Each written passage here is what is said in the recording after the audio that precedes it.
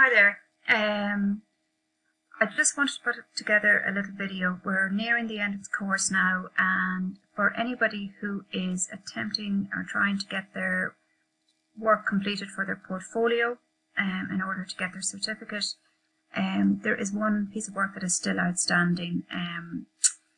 So one of the learning outcomes is that we need to be able to print from the internet. Okay. So obviously if we were in the classroom, that would be very straightforward. You would just send some selected website page to the internet. When we're working from home, it's not as straightforward. So what I want you to do in order to prove to me that you would be able to print from the internet if you had access to a printer is to type up a short document that would describe step by step how to print from the internet. Now I know some of you who are doing other courses, I've asked you to do something similar, but that was printing from Microsoft Word. So I need you to do a step-by-step document on how to print from a browser. Okay, so here I've got Google Chrome open. So I'll show you how to do it on Google Chrome and on Internet Explorer. So when you have Google Chrome open and you have a page that you want to print, you click on the three dots up here in the corner. A little pop-up menu appears and you choose print from that. And this is going to launch your print preview page. Okay, so the print preview page lets you see what will be sent to the printer, okay, and how it's going to look. So while we're waiting for that page to load there, let's have a look at the options that are available here. Okay, so there our page has appeared. If I scroll down, I can see that there's 8, 9, 10, 11 pages. Is that okay? 12 actually. 11. Okay, but if I scroll through that, I can see that there's a lot of maybe ads and comments and various things that I don't really need. Okay, so what I really want is on page 1. So let's go through the options here. First of all is the destination. So you need to make sure that your printer is selected here as the default destination. If you don't see it listed, click on the arrow and choose it from the list.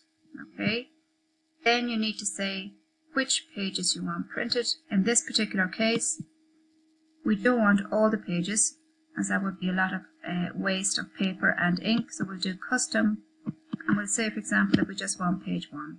If we wanted to say the first 3 pages, we do 1-3. Okay, but for now we're just going to choose page 1. The number of copies is listed here. So if you want just 1 copy for yourself, you leave that at 1. Say you want to print 1 copy for you and 1 for a friend, you would change that to 2. Your landscape or your layout option, and choose whether you want portrait or landscape. And finally, color or black and white. Is that okay?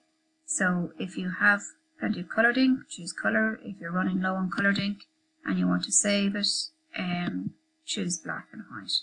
So when you're typing up your document, you need to talk about all of these options that are available to you. Is that okay? And obviously then once you've chosen all your correct options, you click on print to send it to the printer. Now let's have a look at how that would look on Internet Explorer. So I'm just going to cancel out of this. I'm going to open up Internet Explorer and I'm going to see how I would print from Internet Explorer. So I'm going to click here on the tools. Up in the top right hand corner, you've got your tools button. Click on that. If I hold my mouse over print but not actually click on it, I get another little pop-up that appears here and I choose print preview. Okay, so I have to specifically choose print preview when my browser is Internet Explorer. Okay, it opens up the print preview page. Again, sometimes it can take a little while for it to get all of your pages visible here on screen. Okay, so while I'm waiting for it to do that, I'll just explain some of the options up here. So you've got whether you want portrait layout or whether you want landscape layout. Okay, down here I can see how many pages there are. Okay, so it's telling me that I'm on page 1 of 8, and while it's not yet visible, oh, there it is, that's page 1 there on screen. I can scroll through and see what's on each of the other pages.